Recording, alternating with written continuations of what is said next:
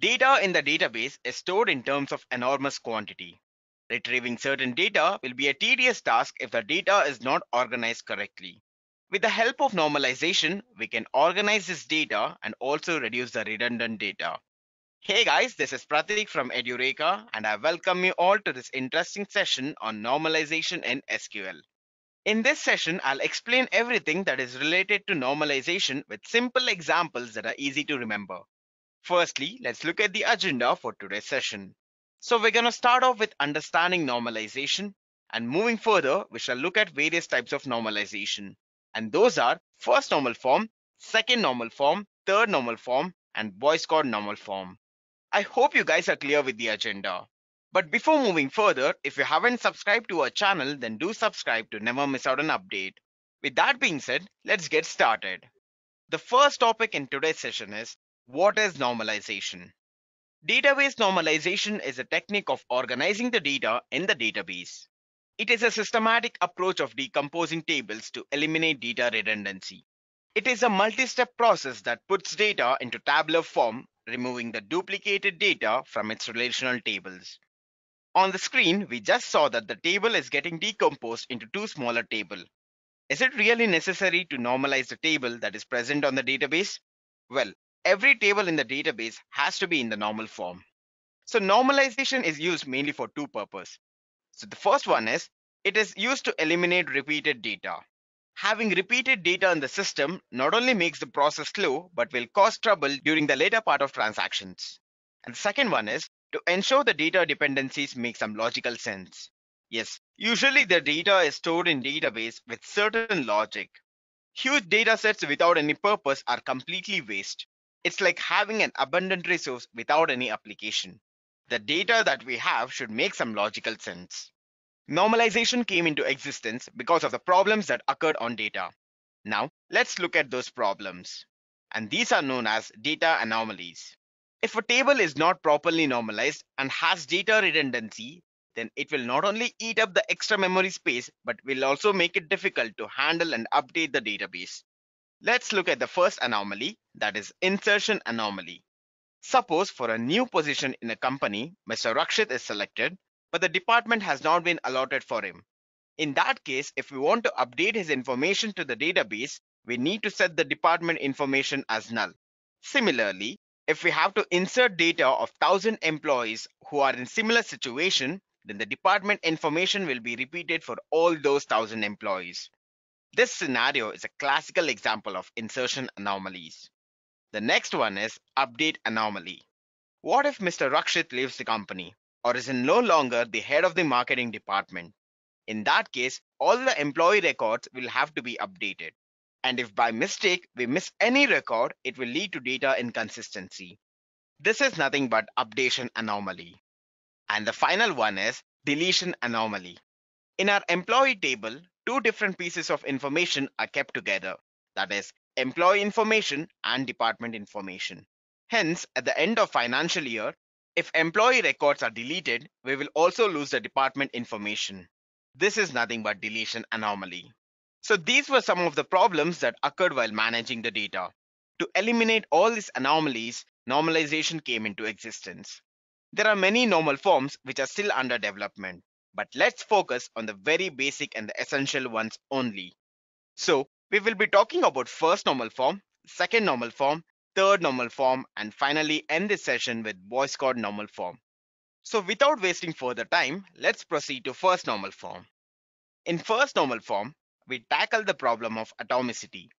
Here, atomicity means values in the table should not be further divided. In simple terms, a single cell cannot hold multiple values. If a table contains a composite or multi-valued attributes, it violates the first normal form. So the following functions will be performed in first normal form. The first one is it removes repeating groups from the table. And next, it creates a separate table for each set of related data. And finally, it identifies each set of related data with a primary key. To understand this in a better way, let's look at the given table. In the employee table, we have employee ID, employee name, phone number, and salary as columns. We can clearly see that the phone number column has two values. Thus, it violates the first normal form. Now, if we apply the first normal form to the above table, we get the following result. In this table, each and every row is distinct. That is, no cell has multiple values. The table has achieved atomicity. First normal form is simple and can be easily identified. In the table, we can clearly see there is no multiple values in each and every column. Thus, the first normal form is achieved. Now, let's move to second normal form. Second normal form was originally defined by 𝐓_𝐞𝐽 in 1971. A table is said to be in second normal form only when it fulfills the following condition. The first condition is it has to be in first normal form. And the second one is the table also should not contain partial dependency. Here, partial dependency means the proper subset of a candidate key determines a non-prime attribute. So what is a non-prime attribute? Let's understand this in a simple way. Attributes that form a candidate key in a table are called prime attributes, and the rest of the attributes of the relation are non-prime.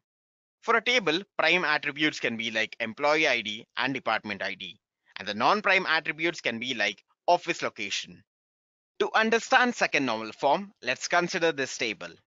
This table has a composite primary key.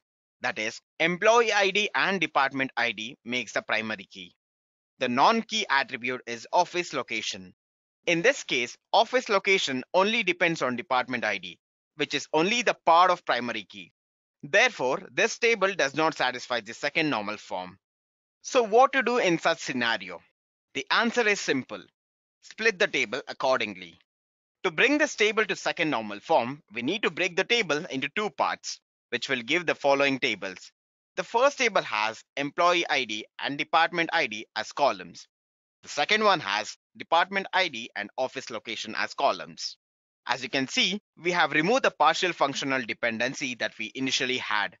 Now in the table, the column office location is fully dependent on the primary key of that table, which is nothing but department ID. I hope you have understood second normal form. Now that we have learned first normal form and second normal form, let's head to the next part of this normalization. Next topic is third normal form. Third normal form is a normal form that is used in normalizing the table to reduce the duplication of data and ensure referential integrity. The following condition has to be met by the table to be in third normal form. And the first condition is the table has to be in second normal form. And the second condition is no non-prime attribute is transitively dependent on any non-prime attribute which depends on other non-prime attributes. I know it's a bit confusing, so let me make it simple for you. It's like if C is dependent on B and in turn B is dependent on A, then transitively C is dependent on A. This should not happen in third normal form. All the non-prime attributes must depend only on the prime attributes. So these are the two necessary conditions that needs to be attained. So why was third normal form designed?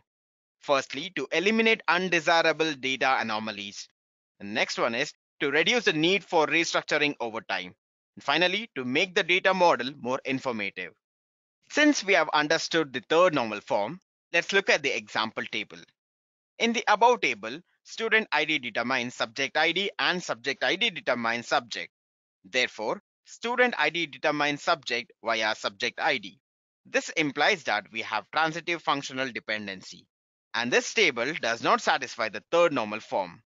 Now, in order to achieve third normal form, we need to divide the table as shown below. Firstly, let's divide the table and store student ID, student name, subject ID, and address in it. All the columns are referring to the primary key, which is student ID. Let the second table have subject ID and subject column. So, subject is dependent only on subject ID and not on student ID. As you can see from the above table, all the non-key attributes are now fully functionally dependent only on the primary key. In the first table, columns such as student name, subject ID, and address are only dependent on student ID. In the second table, subject is only dependent on subject ID. With this being understood, now we can proceed further to next normal form, that is Boyce Codd normal form. This is also known as 3.5 normal form. It is the higher version of third normal form and was developed by Raymond F. Boyce and Edgar F. Codd to address certain types of anomalies which were not dealt with third normal form. Before proceeding to Boy's code normal form, the table has to satisfy third normal form. In Boy's code normal form, if every functional dependency, that is A implies B, then A has to be the super key of that particular table. So what is a super key? A super key is a group of single or multiple keys which identifies rows in a table. Let's look at the table to clearly understand Boy's code normal form. In the given table, one student can enroll for multiple subjects. There can be multiple professors teaching one subject, and for each subject, a professor is assigned to the student. These are the necessary conditions of this table. In this table, all the normal forms are satisfied except Boy's code normal form. Why? As you can see that student ID and subject form the primary key, which means that the subject column is prime attribute. But there is one more dependency, that is, professor is depending on subject. And while subject is a prime attribute, professor is a non-prime attribute, which is not allowed by Boy's code normal form. Now, in order to satisfy the Boy's code normal form, we will be dividing the table into two parts. The table at the top will hold student ID, which already exists, and we will create a new column, that is professor ID. And in the second table, which is below, we'll have the columns professor ID, professor, and subject columns. Why do we need to have a new column, that is professor ID? By doing this, we are removing the non-prime attributes functional dependency. In the second table, professor ID will be the super key of that table, and remaining column will be functionally dependent on it. By doing this, we are satisfying Boy's code normal form. So this brings us to the end of this session. I hope you have clearly understood the normalization and its different types. If you have any queries or doubts regarding this session, please let me know in the comment section and I'll get back to you with an answer. Thank you guys for watching this video and have a great day.